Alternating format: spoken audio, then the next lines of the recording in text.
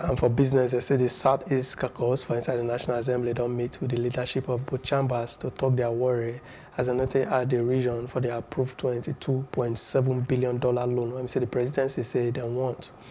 The lawmakers, when said before Deputy President of the Senate, Senator Ike Kuremadu, say Donna Soga, say they don't receive commitment from both chambers of the National Assembly, say project for the borrowing plan go spread across all regions. Senator Kuremadu say the region get confidence say Ogbonge project like rail transport infrastructure, power project, and suppose they for top. Our thinking is that what the federal government presented was a borrowing plan. So since it's still a plan, so there's still opportunity for us to look at the distribution, so that every part of Nigeria will have a sense, of belonging with the way the loan will be managed.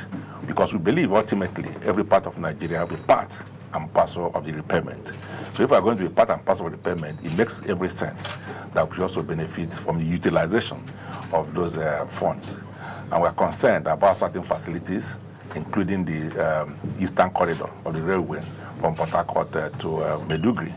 We're also concerned about the access to the sea, the provision of access to the sea for people of the Southeast, developing seaports in our area, and also power projects. So we hope that by the time the matter is addressed, that some of the fears of our people would have